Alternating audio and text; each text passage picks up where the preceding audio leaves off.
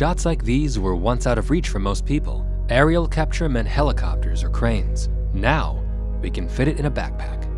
The Mavic Pro is the latest in DJI's line of drones. It inherits a lot of the technology from DJI's Phantom series, but puts it into a much smaller body, which of course means you can bring it just about anywhere.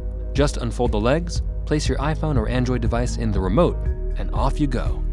The Mavic Pro can reach a top speed of 40 miles per hour in sport mode and can communicate with a line of sight up to 4.3 miles. Its flight autonomy system utilizes 5 cameras, GPS, ultrasonic rangefinders, redundant sensors, and 24 CPUs. It can adapt to its environment in enclosed spaces and uneven terrain. Now, though the Mavic's size is its most striking feature, that very form factor is what makes a lot of its internal sensors, stabilizers, navigation systems, and of course camera all the more impressive.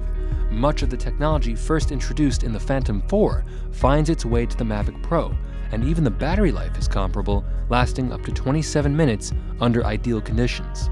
The controls are smooth, responsive, and thanks to the Mavic's collision avoidance, can provide vibration feedback when the Mavic approaches an obstacle. In the Mavic's tripod mode, the controls are heavily dampened, while the drone itself is limited to 2.2 miles per hour. With collision avoidance also disabled, tripod mode gives you a very fine degree of control and allows the Mavic Pro to carefully traverse tight spaces. For a little more fun, the Mavic Pro has a selfie mode that tracks you as you move. All it takes is a simple gesture, and the Mavic can give you 12 megapixel RAW or JPEG photos. Now, the onboard camera captures both forms of 4K video, with UHD 4K topping out at 30 FPS and DCI 4K at 24 FPS. You can get even higher frame rates with 1080p mode and 720p mode, which reach 96 FPS and 180 FPS respectively. And if you want to strike a balance between resolution and bitrate, the 2.7K mode should do the trick.